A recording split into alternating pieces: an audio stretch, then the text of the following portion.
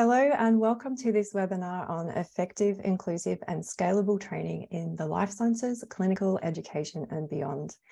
I'm Melissa Burke. I'm the Australian Biocommons Training and Communications Officer. Today, I'm co-hosting this webinar along with Amy Nazell from Melbourne Genomics, who is the genomics workforce lead there. Before we begin, I'd like to take a moment to acknowledge the traditional owners and their custodianship of the lands on which we meet today. In my case, this is the Turrbal and Yagara people of Meanjin, and for Amy, this is the Wurundjeri people of the Kulin Nation. We pay our respects to their ancestors and their descendants who continue cultural and spiritual connections to country, and we recognise their valuable contributions to Australian and global society. At the Australian Biocommons and at Melbourne Genomics, training and continuing education are core parts of what we offer the community. Earlier this year, the Biocommons and Melbourne Genomics were lucky enough to join more than 30 other trainers, educators, and training providers in New York at the Banbury Centre think tank style meeting, where we tried to imagine how we can help make career-spanning learning in the life sciences inclusive and effective for all.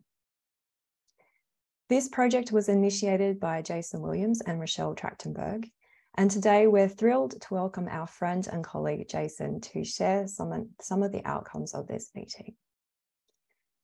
Jason is the Assistant Director at the DNA Learning Centre at the Cold Spring Harbor Laboratory, where he specialises in teaching bioinformatics and data-driven science to high schoolers, PhD students, researchers, and more. Jason is amazingly passionate about connecting communities globally and is the founder of the Life Science Trainers, an international community and forum that connects anyone and everyone who does short format training in the life sciences. Welcome to the webinar, Jason. I'm now going to hand over to you to get started with the presentation. Wonderful. Thank you, Melissa and Amy and everyone at Australian Biocommons, Christina, Melbourne Genomics, everybody for the opportunity to present. So let me get started so we have as much time as possible for questions and discussions. And I am going to just put this into the correct screen here. All right, excellent. And I'll also try to keep an eye on the time so that we don't spend too much time listening to me, but perhaps have some questions. So I'll put this on at the end, but there is a website called bikeprinciples.org, which you're free to look at. It'll be useful halfway through the presentation, have it open, but pay attention to me for at least 3 minutes before you get to that. And then I'm on Twitter at JasonWilliamsNY. And then my email address will be at the end, but just want to make sure folks who have more questions can follow up, and I will get that facilitated. As Melissa mentioned, this work is really the work of many, many people, and here are just about all of them gathered with us last May in New York at the Banbury Center, which is a small unit within Cold Spring Harbor Laboratory where I work, and where I've actually worked with my colleague Amy before. And it's really a think tank, as I said, trying to bring people together across multiple disciplines to work on interesting challenges. And if you've decided to take a little bit of time to join us today, then perhaps training is something that's interesting to you, and I perhaps will provoke some thoughts. So I want to just take a moment to acknowledge all of those people. There's 2 slides where I have their names up right up front. I'll put them up for a moment. I know it will not really capture all the gratitude for all of these people, but I just wanted folks to know that this really is a diverse swath of people that were involved in this work. I also want to acknowledge funding from the U.S. National Science Foundation, which supported the work of the meeting and our time in developing some forthcoming manuscripts. Okay, so are we wasting our time with training? I think every good project starts with anxiety and uncertainty about something. And this is a question that I've had. And why would I have that question? Well, one of the reasons is this paper from 2017, which was an interesting look in the United States at short format training for PhD students in the life sciences. And they had this really nice, and I guess this is as close to a sensationalism that you need to have when you're in a Proceedings of National Academies paper. It's really direct, that they find when they were looking at these students who'd taken short format workshops, that this group really couldn't detect evidence of the effectiveness of those workshops. And this was alarming to me, none the least because I spent a lot of time, including in Australia. I visited previously for the sake of getting researchers and educators involved in bioinformatics and data. And really, the only vehicle I have to do that is short format training. So I really was interested in that question. Are there assumptions that we have about the effectiveness of something that we rely on in order to communicate our work, new science, and to get other researchers on board? And at the same time, for those of us, and I suspect many who are on this call do training, we've seen the evidence and the outcome of people who approach us, people who we work with, who do take our workshops and do find it to be beneficial. So this is an interesting thing. And then there was another paper as I was conceiving of a conference to really ask that question amongst a group of people who are smarter and more experienced and more diverse than I would be as an individual.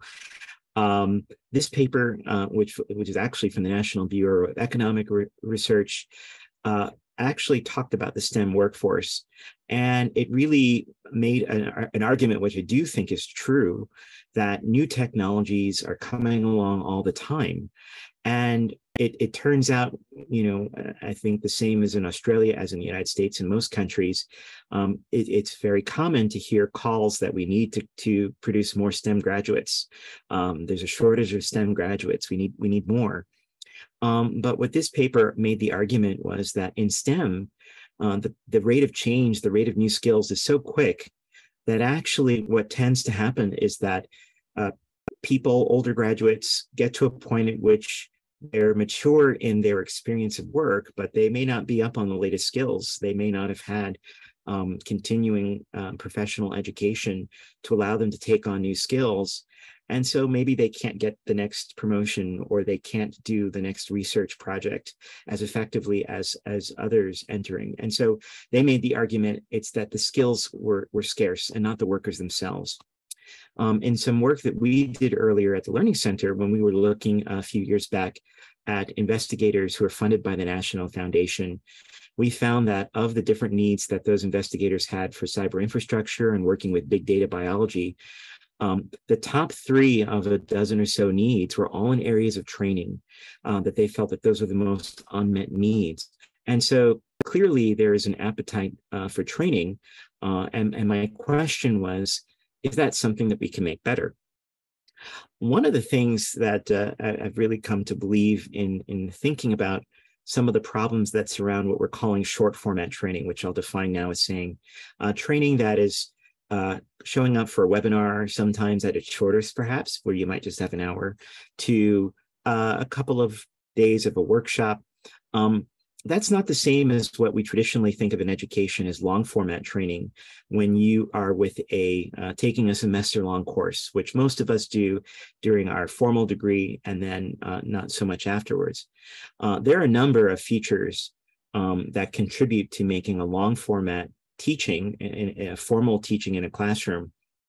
I won't guarantee that it's always effective, as some of my education expert friends are, but there are at least some features that almost all of it has in common. One, it's long, so you're usually taking it for a quarter or semester. The format oftentimes is lecture heavy, although there definitely can be hands-on, and there's certainly move to increase the hands-on in many cases in the sciences.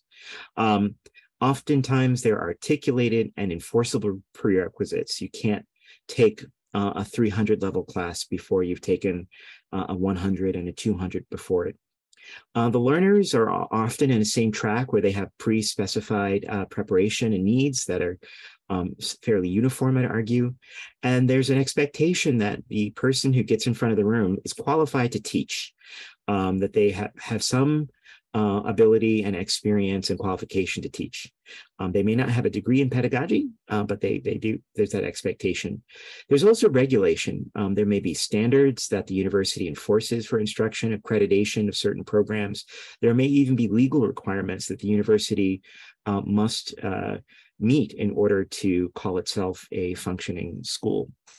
There's often a sequence, which means that learning takes place in the context of a major and a minor, where there are other prerequisite or additional courses. And this term I call variance makes, when you take, if I say that I'm a biology major at the University of Melbourne, or I'm a biology major at Princeton University, or whatever university you'd like to name, there's going to be a lot in common that you can predict about what those experiences might look like. Enter short format training, which is, I've just marked it as this sort of blob, because there are areas where in sometimes it might look very much like long format training, except for maybe the time. And it really depends, right? A very experienced group of trainers, like you're likely to find giving a pitch for Australian Biocommons, that short format training may look very different than a one-off short format training done by 2 or 3 individuals who are just getting some colleagues together. So yeah, it'll be short. The focus often is on interactive, hands-on. Prerequisites often, though, are either unarticulated or unenforceable. You really have to deal with who came to you. Learners may be various levels of preparation for the experience that you hope to deliver, and you might not have much control.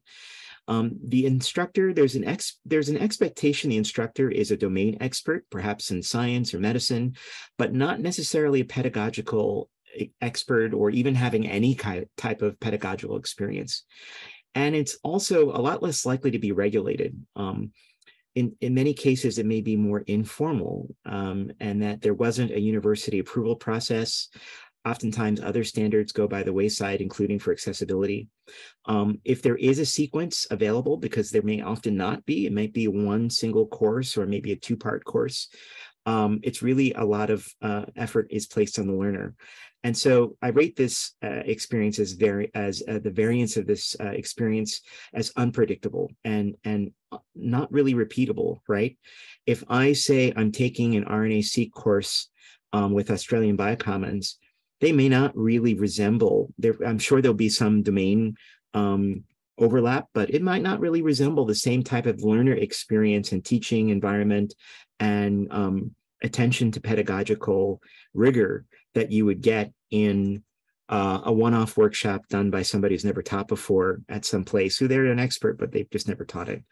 One thing that all of these experiences will have in common is that there is formal evidence about teaching that applies. And so how do we infuse that? How do we get that and other elements to be applied to short format training, maybe making it a little bit more regular? Well, I'm going to obviously give you our pitch as to what the answer is, but I also like to keep in mind that, and there was a great question, which I guess we'll get to, because one of the pre-submitted ones about, yeah, I've gone to webinars, people have presented things, how do we even apply it, right? And so what I want to say off the bat is that this is going to be a big project to change any person's behavior or to recommend people try something new. So I think we will, at this in this webinar, I hope to communicate a few interpretable ideas if I'm successful. But the real project is going to be around building communities and supporting communities around these principles, which I'm going to talk about, because you'll forget half the stuff that I could say at this webinar, more than half, maybe 90%. But if I can get across some principles, some ideas that resonate with you because you've probably been thinking themselves and maybe we put a label on them that resonates, then I think that that's the first step to moving forward. I thought so too when I first started this project a few years ago, as Melissa mentioned, and I'll put in another plug for lifesidetrainers.org. This is a community online. It's Slack, it's free. It's all volunteer effort, which was an attempt to say, having had a chance to travel the world, being very privileged to meet so many wonderful trainers across countries, it was just a place to put together a forum for people to exchange as many or as few ideas as they would like. It just so happens I picked a Slack question. This is a free thing. You know, I didn't know I was doing this today for Melissa, but there was a question for Melissa, and this is exactly my dream of what this Slack would be. Maybe there could be more, but really for somebody to just throw out, hey, I have a question. There are not all that many people in the world that concern themselves with short format training, professional development for life scientists. How can I ask them that question? So please, everyone, feel free. We have monthly calls, and if there are questions at the end, I can come around to that. But building a community, which is great, I can put up a Slack for free. We can have a little website. That's a first step. And so how do we actually support the community with tools, or begin to support the community of tool, which is all of you, with tools that could actually, achieve more? Hence, this project on what has now come to be known after the meeting that we had in May, and this idea of the bicycle principles. And as you kind of will guess, there are two cyclic sets of ideas, and it so happens that a bicycle is a nice metaphor for that. So I'll try to introduce this one step at a time. But I will mention, that the idea here, the key idea, is trying to reinforce that idea of effective short format training. What might that look like? Inclusive short format training. How are some, I think every one of us might be excluded in one way or another, and how can we fight against that circumstance to become inclusive? And also career spanning, where we think about the context of the needs of individuals across their entire career, especially in a world where science and scientific domains, medicine changes on a monthly basis in ways that might be difficult to predict. Okay, so the first part is that this needed to be a community-driven strategy. No one cares what I think, as I'm reminded in many ways, including my dog, who does not come often unless there's guarantee that I've got food. So how do we actually develop a strategy that really comes from all of you? So whether you were at that meeting or not in the Banbury Center, the hope is that what we presented actually captures things that you're doing, and brings you to the table by just sort of saying, we're with you. And so hence that meeting that was mentioned, and that is also acknowledging here, as was in an earlier slide, the organizing committee, which again spanned a global effort. And as you can imagine, at things that happen at meetings, there's all sorts of loops and ideas and plans. There's virtual, especially since we were hybrid, post-it notes. I don't think you can have an agreement of minds without post-it notes. And there was even a lunar eclipse that begun the meeting, so that we had really everything that we could possibly have to try to get some success out of this. And so what we came up with really was a set of principles. We've known since Moses that, people can remember 5 or 10 things, and you put them on a tablet and maybe people will understand and remember at least that there's a few of them. But as I said, it's really there to label and capture the best of what many, but not everyone, might do. So I suspect that many of these will resonate, but some of these may be areas where you'll say to yourself, I do want to do that, but I don't know exactly how. The principles are also there to provide a path for individuals or groups to develop a more predictable experience of what short format training could be. Some people will be functioning groups like Biocommons, like Melbourne Genomics, but others will be really sort of on their own at their own institution. So a set of principles could be a potential guide, no matter what your context is. And then finally, the principles are a mechanism to enshrine values and practices which may get lost due to scarce resources. So by its nature, you have limited time, limited experience often, and maybe even limited awareness. If you're doing it on your own, you may not know what other groups are doing and how you could benefit from them. So these are some, maybe not all, but at least some that came to mind in writing this talk of what the principles could do for us. So let me state the core principles, and then I'll say what the bicycle is. So we do have these short, punchy statements, and then I'll try to come back around to them. For people, well, in the next slide, I'll tell you when it's useful to veer off to the website because you've gotten tired of me, and maybe you'll just put me in the background as you look for yourself. But one, there are these sets of core principles which we believe every short format training experience should work towards. So one, that all training really needs to use the best evidence in developing the pedagogical core of that training. There are recommendations, existing bodies of literature about how to design a teaching experience, long or short, effectively, whether that's learning outcomes, whether that's taking measurement of the progress of your learners, which I'll mention next, but committing to an evidence-based practice. And for short format training, interestingly, there will be a lot of areas where there isn't published literature, but there's the experience of your colleagues who have done things and tried them. And so although much of that work, unfortunately, doesn't get captured in formal publications, it is out there, and our recommendations also address that. Number two is this idea of catalytic learning. And simply stated, what we mean there is that there's a formal responsibility to think about the learner and what they're going to do after your training, your workshop. In some cases, your short format training may be just in time training, where there's only a single skill, a very simple thing like, hey, here is the new website for using Blast. We've made these 3 changes, and you know what? 90% of the people, that webinar would probably be all that they need in order to move to the next step. But oftentimes, we are providing our learners with more, where what we give them at the workshop is not going to be enough to really do everything that they need. So how do we think about preparing them to be catalytic? How do we demonstrate to our learners that the experience that they've had, our training, is actually effective? In other words, proving to the learner, and often really the evidence comes from assessment or evaluation of learner, that they've actually can demonstrate that a skill that you tried to communicate in your workshop is something that they now walk away being able to do. So being effective means giving that evidence to a learner. And then the final core principle is to be inclusive, to really think about how your training can maximize the ability of all learners to participate and benefit. So that's the set of what we call core principles. But as I said, there's another set of principles that one could use. And these are what we call community principles. And these apply when your training is going beyond just reaching a single group or a single experience at a single institution, but when you're actually trying to take that training or those learning materials and scale it to either other people who will do that training for you, or who will take what you've written and move it to other groups, and when you're trying to reach large numbers of learners. So anything where you're now going into a space where the training is going to be collaborative. So the first of 3 there is reach.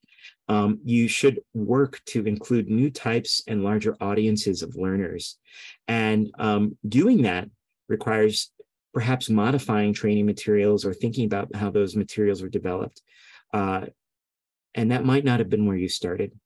When we talk about scale, and that means supporting the trainers themselves. So if you think about training the trainers would be an example of working with larger numbers of instructors and instructional developers who, again, may have a different set of needs than the learners. And then finally, sustaining.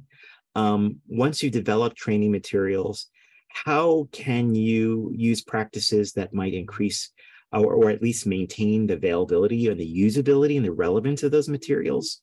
The reliability, we know things go stale pretty quickly in the sciences. What are other infrastructures that you need in order for something to be made sustainable? How can we consider that and plan for that and do the best that we can, or seek support, especially when a training is valuable to another community?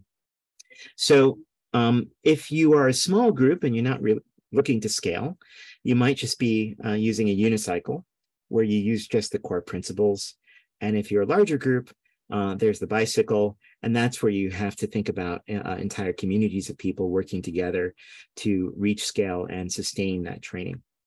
So what comes next from this, you have a set of principles, is actually the principles are very high level. Obviously, they're open to interpretation, but there's many layers of guidance that you now need to think, well, how do we actually turn something that's a bit abstract into something that's a little bit more concrete? Well, what the group next developed and is still in the process of developing, enriching, fleshing out is recommendations to help individuals implement those principles. And this is what I'm very much excited to know what you think in the audience. And I'll mention at the end the mechanisms that we're doing right now to collect feedback and help make things much more concrete. Again, we've known since, in this case, and yes, in my second religious metaphor, you've known since Martin Luther. You can make lots and lots of statements, and then how people follow them, there's a variety of outcomes, some good, some bad. So I'm going to go through them. And as I go through these recommendations, I've become fascinated with these text-to-image AI generators. If you've ever seen them, where you enter a couple of words of text on a website, and then the artificial intelligence actually draws a picture. And so almost all of my recommendations are not really concrete. And so you could just look at text, which is a little bit boring, I think, but do go to bikeprinciples.org and you can see the full text. But so that I have an image that goes with it and then possibly doesn't violate copyright from trying to find some image to represent an abstract concept for 14 different recommendations that I have, each recommendation that I'm about to show you, and there are 14 of them, will be accompanied by an artificial intelligence generated image, and the image will have a prompt, so you know what I wrote into the machine. So I wrote in, scientist in a lab coat riding a bicycle, and it literally drew that. So that's awesome, because if you've ever needed to put images in your slides and you can't find just the right image, if it's not a figure, of course, this is my solution for now. Okay, so credit to that website, which is at the bottom. So let me go through the recommendations rather quickly, because I'll try to keep to just 10 seconds about saying them and give you time for the image. Okay. So recommendation A was about the prompt is a doctor studying a textbook, and you see the image. Okay, you get it? It did a good job. This is a cartoon version. This idea of professionalizing the training of short format training instructors and instructional designers. So this is a lot to unpack. Let me try to just say it in a sentence or two. There are almost all of us have taken a workshop or taught a workshop. But for those of us who are instructors, we may or may not have gotten training in short format training. There will be other instructors that come along after us. How can we professionalize that process so that all instructors who do short format training have access to training materials themselves that can work across many different contexts? As you'll see in this whole, the last few minutes here as I'm wrapping through these, very little of it is specific to the life sciences. So there's lots of things that are broadly available. And you also have people like Melissa and Amy, who are on the call, who are instructional designers, who may help the instructors to design a curriculum or support them in various ways. How can we professionalize that process? And that includes not only learning materials for those folks, but even rewarding them and acknowledging their work in a way that really makes that a cohesive and important component of the research community. So that was one recommendation. The next one was centralizing infrastructure for short format training assessment and evaluation. So one thing that tends to happen not as well as you might hope for short format training is assessment. Most workshops do end with some type of assessment. How did you like the workshop? Was the coffee good? Was it strong enough? But in a lot of cases, we don't do rather rigorous assessments for various reasons. But there are ways and approaches and principles where we could do a better job. And this is related to another recommendation, which will come later. And one of the first things we can do is centralizing that effort by providing resources that instructors could turn for help with developing their own assessments. Next one, support micro-credentialing for short format training instructors. So if you are an instructor, providing the ability for you to get a credential in that area would be a way to demonstrate to others that you are really an accomplished instructor. It would be a signal to learners that you really are caring about the discipline. And so that's something that is the ability to, within our realm of possibility.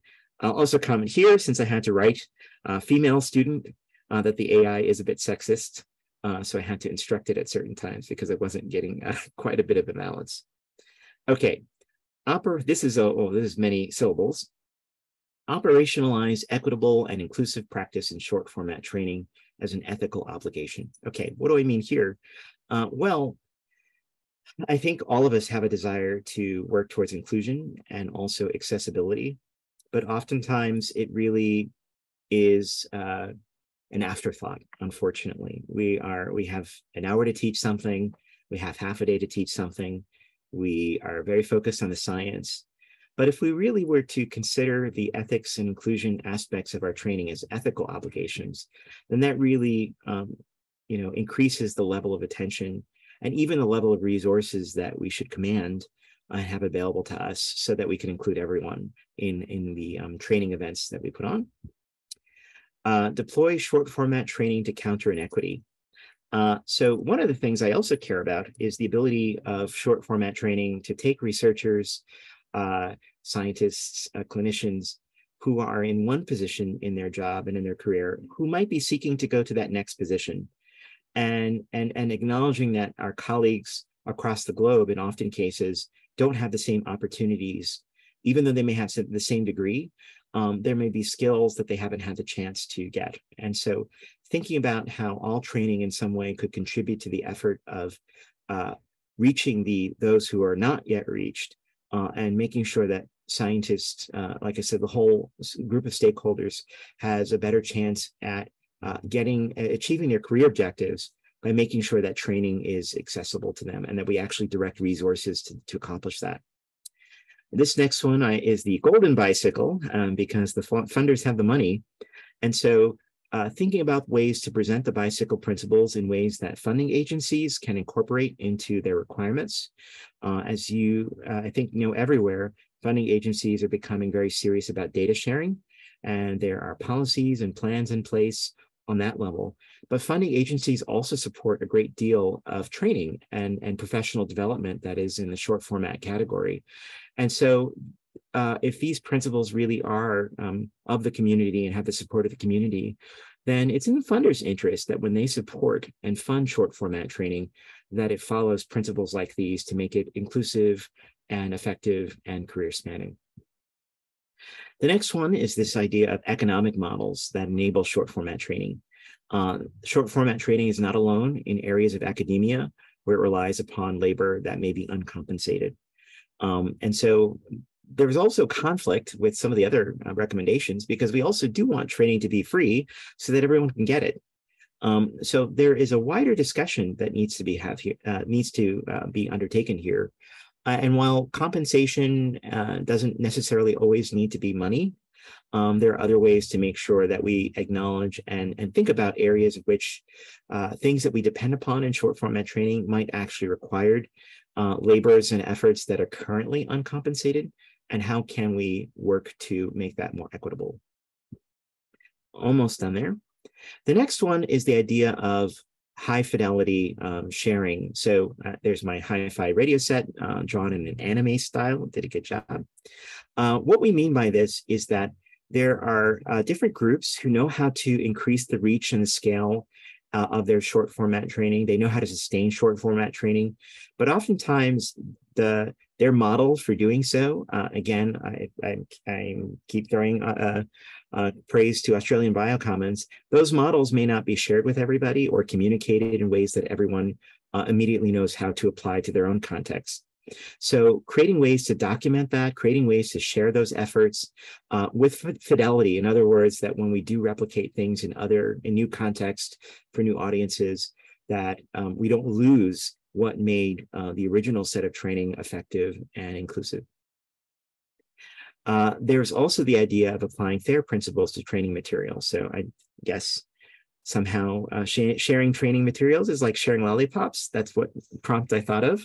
And what we mean here, I think many people are aware of the idea of FAIR, that in this case, data should be made findable, accessible, interoperable, and reusable.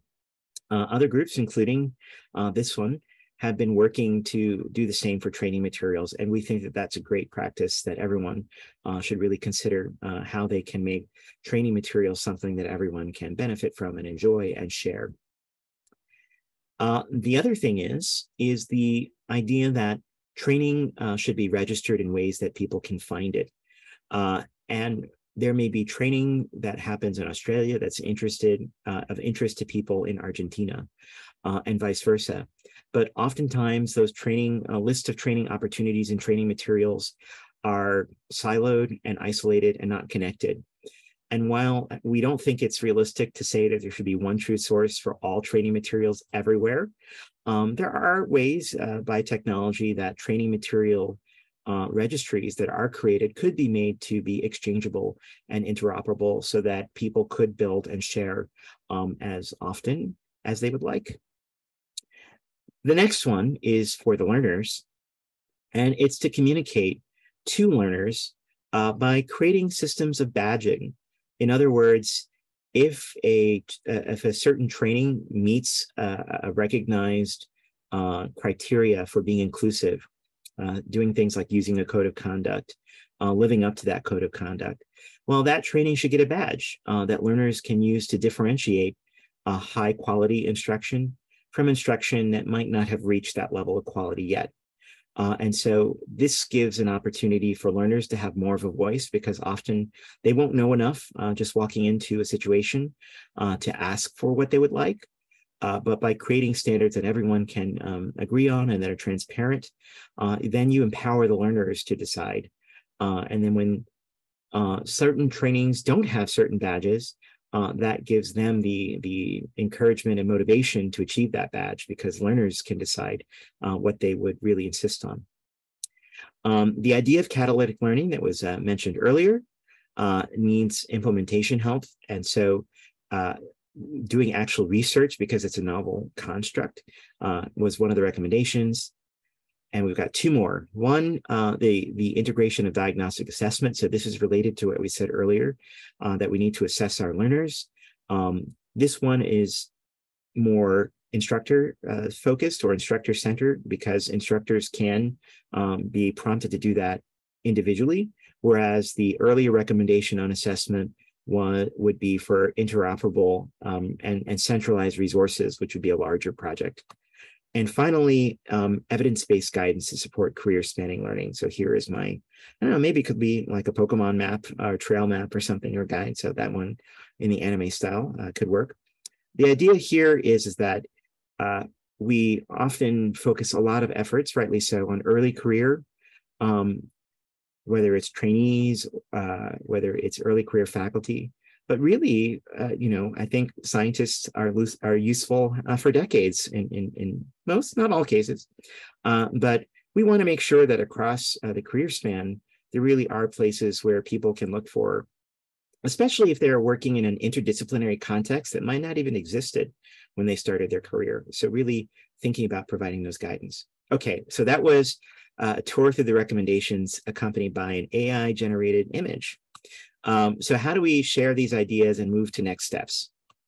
One, as I said, go to the website. We will post announcements there as we're doing things. And there is also a way for you to give us some feedback. So every one of these recommendations is accompanied by a summary, a little bit of a vignette on how this might work. It talks about related principles, potential benefits to learners, incentives to implementation, and also potential barriers. There's also a survey where we have an idea from different stakeholders, what they think. Have we described these correctly? Are we missing something? And then to build out the community further, one of the things that you can do today on the website, or through this link or QR code if you care to, is we have, of course, on the website a forum where people can ask questions openly. It's great to do it that way because other people may have the same questions as you. We have a mailing list so that you can be advised, especially as the publications become available. We're also doing some focus groups and additional surveys. So if you're interested in giving us feedback, perhaps we can say a little bit more later, but I will have the privilege of traveling in person to Melbourne in a few weeks, and there'll be some activities around this. But even before that, people can let us know if they'd like to give us more feedback, if they have questions, comments, ideas, and all of these things would be to set the stage for future funded efforts to find which of these recommendations and have the most traction and what the uptake in the community might be. So I really invite you all to share and join in. This really is meant to reflect the best of what all of you do, because like I said, I know that there are quite a number of trainers who would come to something like this. So with that, I will end my talk there, leaving us a little bit of time for time and discussion. I always typically end with this quote about really just the need for continuous relearning, and acknowledge my home institution and also one of my projects, Cyverse, which contributed to that, and my Twitter and my email there. I'm williams@cshl.edu. And with that, I will stop sharing and then hand off to discussion. So thank you, everyone. Thank you so much for that, Jason. I just adored that walk. Melissa, did you want to wrap up the talk, and then I'll ask a couple of the questions that were pre-submitted? I think we're fine to go straight into questions, but I'll just remind people that if you do have a question, and we're getting lots of applause coming up on the screen as well, if you do have a question, pop that into the Q&A box and we'll do our best to answer it for you. So while people are possibly popping some questions in, we did get a few beforehand, Jason. I'll run through those now. The first one is there a plan to promote the principles through the Research Data Alliance communities? These acronyms are new to me, so apologies if I'm saying them wrong. ETHRD and IG, or beyond that? The answer to all of that will be yes. I don't always know how, but I think that we are very eager for people to take this back to their communities, because all of you will have more reach than the initial set of us. And of course, the publication, which is forthcoming, would be a major sort of stake in the ground to, or flag in the ground to let people know and signal that.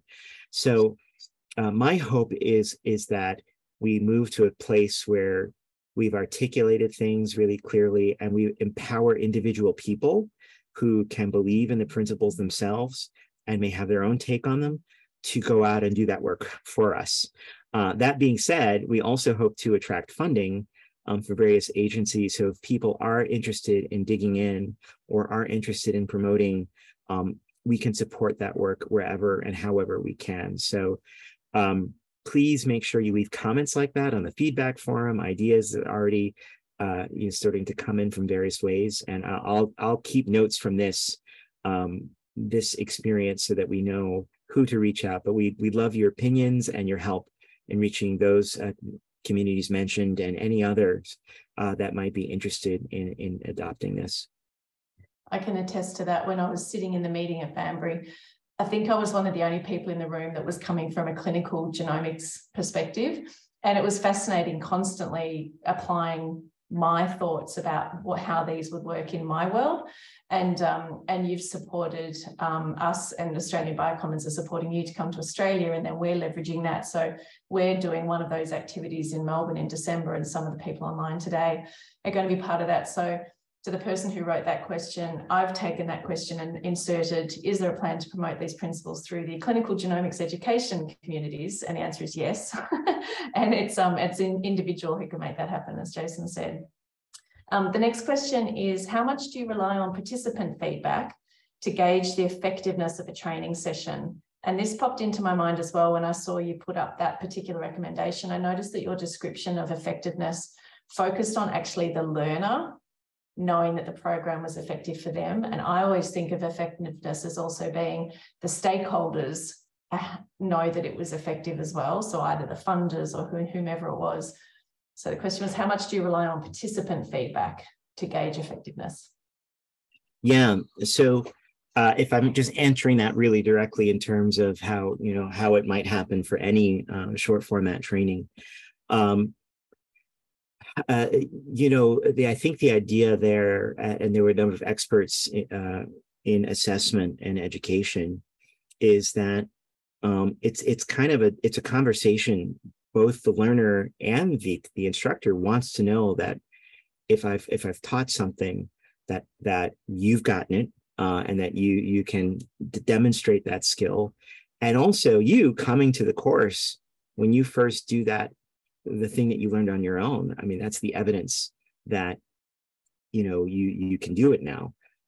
So what I think, none of that is new. What I think we are trying to make a push for is to sort of say there's a lot of short format training where we only capture sort of a sentiment analysis.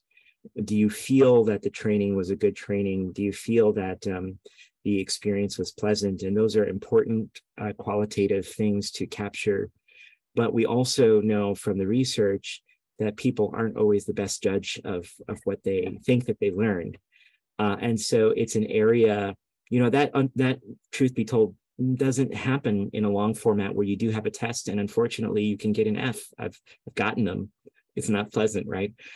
So how can we balance those needs and a realistic understanding of the time and context to do a bit more and to think about how we structure the teaching process so that there are diagnostic assessments, to use the more general term, built in to the training, a multiple choice question, a challenge exercise.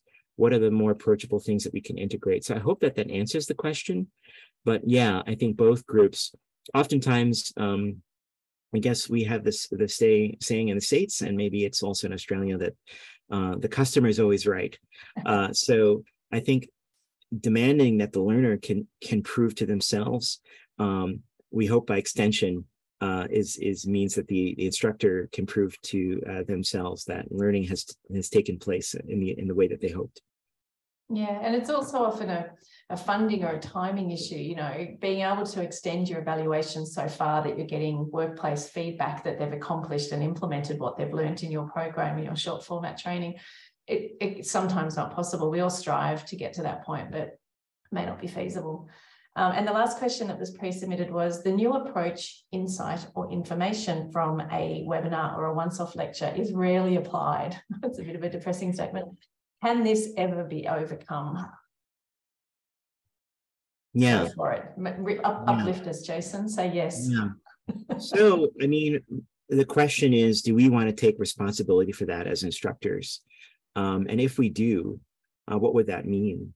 So I think it's, except for some few, very basic skills, like in that just-in-time training, where I literally just need that 5 minutes of a YouTube video that shows me what command to enter, or that reveals something that I just didn't pick up from reading through instructions. That's sort of, I guess, the trivial case. What I think that this question is speaking to is, how can you, with short format training, really move someone along a continuum of path in their professional development? And so does that actually mean that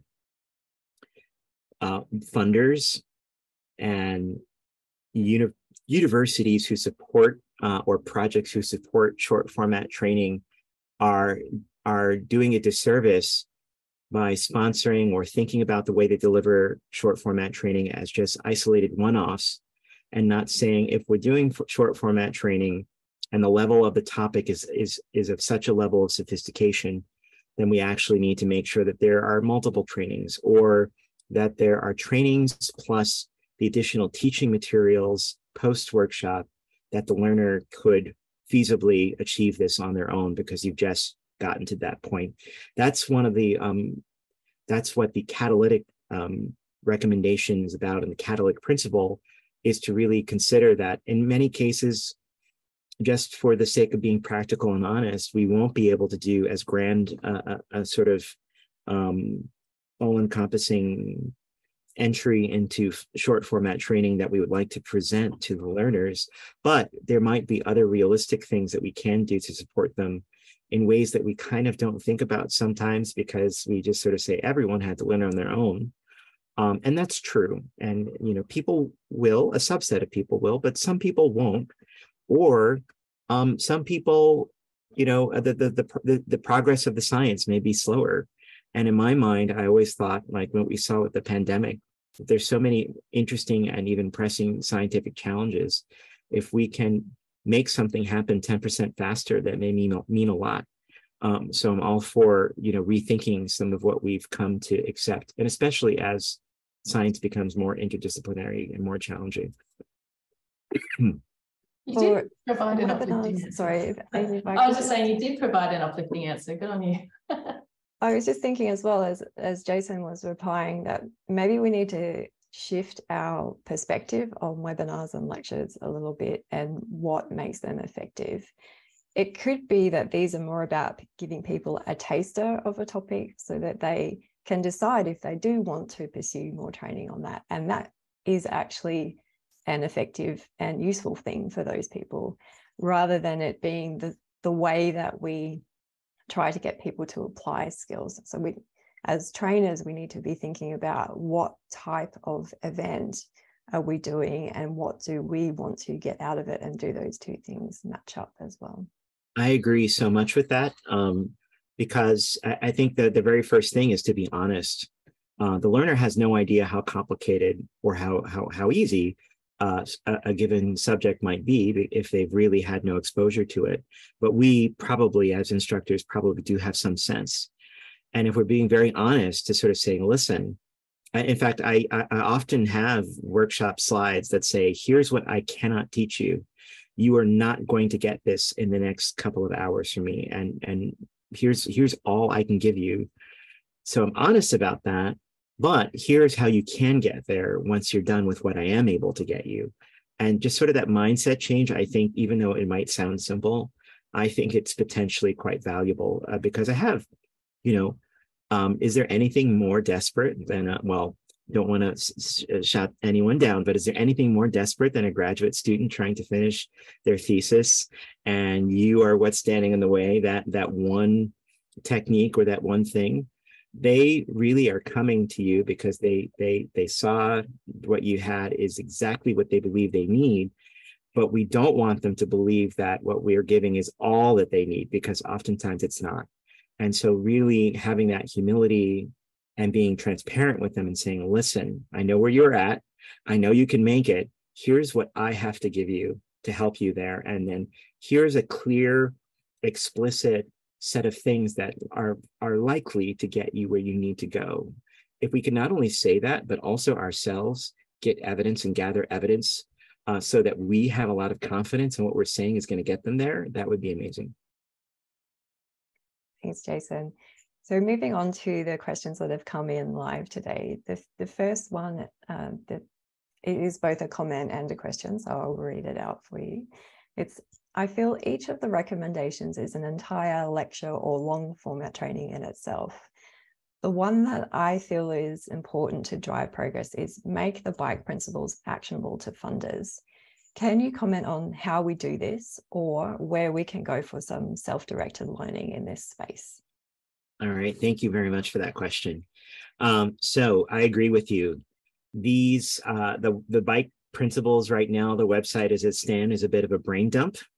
It's still the edited version of a much larger brain dump of really 30 fantastic, bright people that were in that meeting. But each one of those, let me answer the question in two parts. And it's slightly related to the next question that I see from Paul that we'll get to in a moment, which is we are working on also a sort of a roadmap which further digests the principles and tries to provide some more concrete ways where people can get started. But for each of those recommendations, there are some recommendations that individual instructors could feasibly do by themselves, and there's some that they're not, that it would take actually a group of people coming together. So that being said, the answer about make the bike principles actionable to funders, that will happen in many different ways. So one, for a funder to actually say, yes, I want to mandate that my awardees use the bicycle principles, they're going to need evidence. So they may be willing to actually fund you or me or others here to test out some of the bicycle principles and do a bit more research to show that they really are achieving their aims. So I think that's why we have the forum that's there, why we're going to continue to use various spaces like these to see who's interested in helping us, because each one of those principles may be relevant to one community and in one context, and perhaps not so much of interest to another at the moment. So for now, we hope that the website will be an important touch point to go and look at and see what's happening, where there are movements or where communities coalescing on those. So we're trying. We're very much at the beginning of this. And then could I possibly answer Paul's pretty quickly? Yes, I can yes, read. absolutely. So Paul's commenting that he's finding the principles quite abstract. I definitely agree with that, and suggesting that case studies and things would be very helpful as well. Yeah, so I'll just reinforce, because I know we have to go to wrap up, that we're working on those. But for now, there's at least a body of work. I don't suggest you read them all unless you really have nothing to do with your life. But actually find the few that are most interesting to you and go from there. And then we will have other more digested versions that we hope people will be able to see themselves in through those case studies. But I'm going to stop talking and turn it back to Melissa, because I know she has some final comments for us. I do. Unfortunately, we are going to have to wrap it up for today, but this is actually a really good point to segue into the wrap up. Because in December, Jason, well, rather at the end of November and in December, Jason is coming out to Australia, and he's going to join us for a couple of focus group style workshops where we're going to pick and choose some of those principles and really think about what can we do to put those into action in our own training settings and kind of take them from the abstract to the kind of imaginable and doable thing. So there are two of these. The first one is being hosted by Melbourne Genomics on the 5th of December, and we'll have a focus on clinical genomics education. If you'd like more information about that one, please get in touch with Amy. And then the following day, we will have a very similar workshop, but for people working in the life sciences and digital research space. This one is being hosted by Australian Biocommons, and the details and registration link for that are up on our website. Following on from that and continuing our collaboration with Melbourne Genomics, on the 7th of December, we will have another webinar, which will be looking at variant calling and taking it from the clinic to the lab and back again. We have two different speakers joining us for that, and they're going to offer quite different perspectives on the way that they're working in this clinical genomics space. Again, the details for this webinar are up on the Biocommons website. To finish, so thank you so much, Jason, for joining us and for joining us in hours that are not your usual working hours. You are based in the US currently. We're really looking forward to having you here in December as well.